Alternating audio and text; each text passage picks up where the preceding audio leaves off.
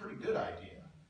Like, if you look at the Declaration of Independence, we hold these truths to be self-evident that all men, all human beings are created equal. I mean, that is unique among the countries of the world, and it's an amazing thing. And we've had our issues throughout history, there's no question, but we're constantly striving to live up to that ideal.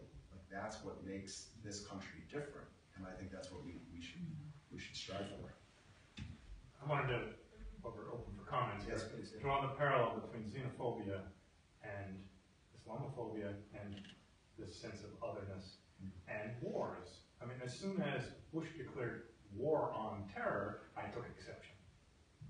Wars are declared between states. These people are outlaws. They should be treated as criminals, not as warriors.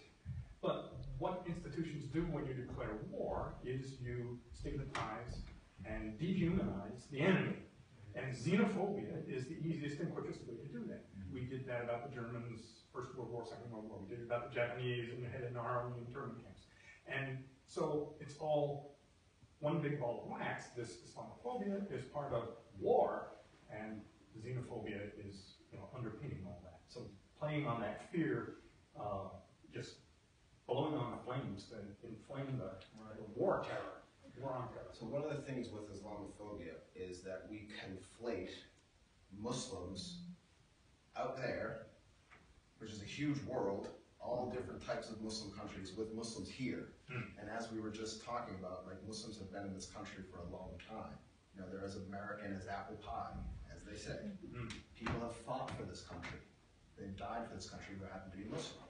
There are people that are serving as political leaders, as religious leaders, who do a lot of amazing things for communities.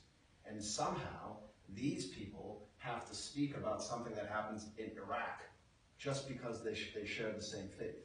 And the problem with Islamophobia is, again, we shouldn't treat it as Islam or Muslims as a monolith.